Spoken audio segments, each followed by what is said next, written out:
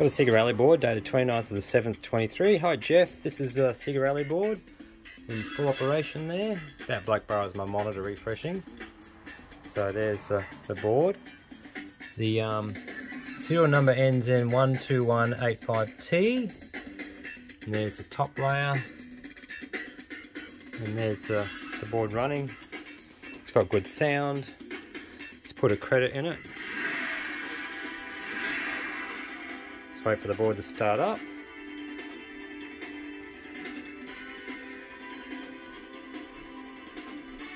Five seconds to go before it switches. I've just got it running through a test generator at the moment. Power supply over there. Audio board. Okay, just waiting for the car to select. Because I've got no controls, I can't select the actual car. So 6 seconds to go. Then we'll put it in memory test. I'll show you what memory looks like. 2 seconds to go.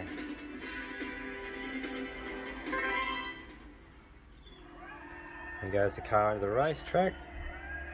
3, 2, 1, go! Music's playing. So I'm going to push this test button right here, and then I'm going to go into memory test, which will just test the memory of the board. That's the most important thing, because that will tell you if there's any failures on the board. It will come out good so far. Noisy street outside today. Anyway, yeah, good so far. It'll do a rug test in a minute, which will be like a square pattern test, which checks all the RAMs as well as the ROMs. There we go. And that will tell us if there's any faults on the board with any of the ROMs or EPROMs or any of the layers that are on the board itself. It's still doing its rug test. And as you can see, everything is marked good. So I'll push the test button again, which is this one here.